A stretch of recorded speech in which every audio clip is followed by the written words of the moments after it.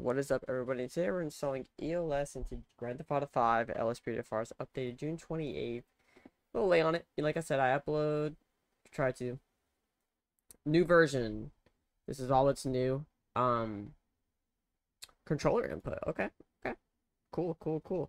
ELS is something I like, and I hate it. I don't know how to get like this thing up.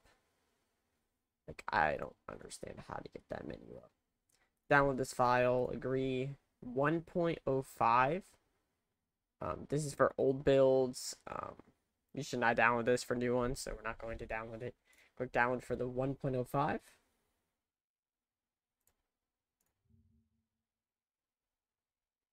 ELS is finished. Now, go to installation. Grand Theft Auto 5. This goes into your directory, so you just drag the ELS into your directory like so. And that's it. So the advanced hook was part of the mod. I didn't even know that, but there's media, documentation, default controls. Okay, so this is gonna show you. I can't see anything.